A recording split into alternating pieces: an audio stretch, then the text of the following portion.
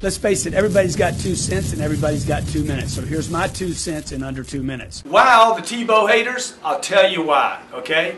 The guy's won 5 out of 6 games. 5 out of 6. Prior to that, Denver had 1 win.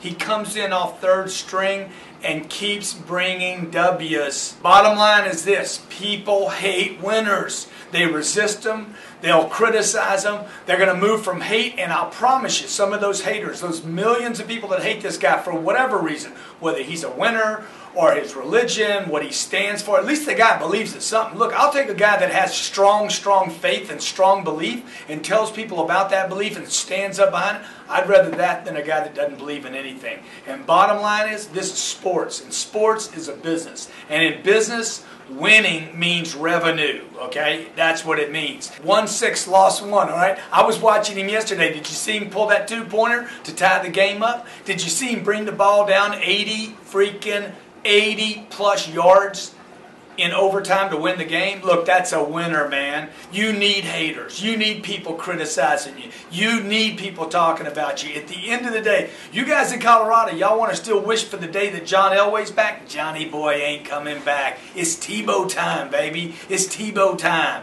And the rest of the nation, don't resent the guy. Be scared of him, because he's real. He is far real. Tebow, get it on.